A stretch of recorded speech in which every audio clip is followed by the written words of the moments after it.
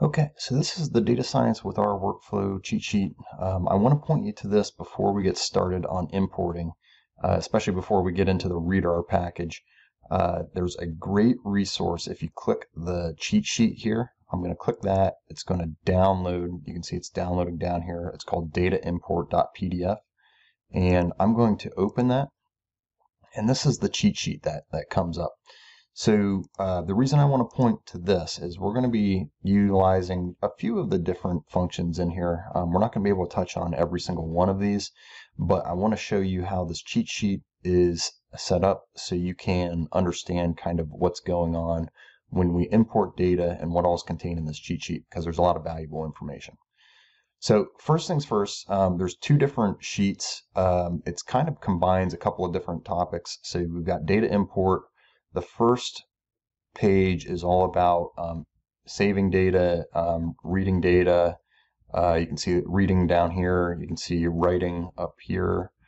You can see how tabular data, there's a couple of different functions here. We'll be touching on read CSV. And we'll also be touching on read_RDS. So there's also a column here on data types. So data types are the different types of data.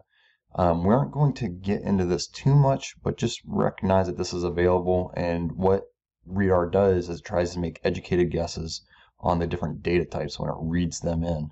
And it uses these different functions like call integer or call factor, and so on. So, and we can actually specify those. The next page here is about tibbles and the data type. So you can see over here, it's got a little bit of information on what a tibble is, what the tibble package is, how you can subset and work with tibbles. And it also actually gets into the tidier package. So you can see there's tidier over here and some of the main functions.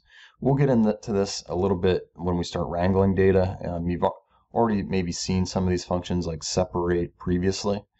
So we'll be touching on gather, spread, separate, but that'll actually be in the wrangling section, because this actually helps us to manipulate the data. So for now, we're going to be focusing primarily on the first cheat sheet page, and we'll be mainly focusing on reading in data here.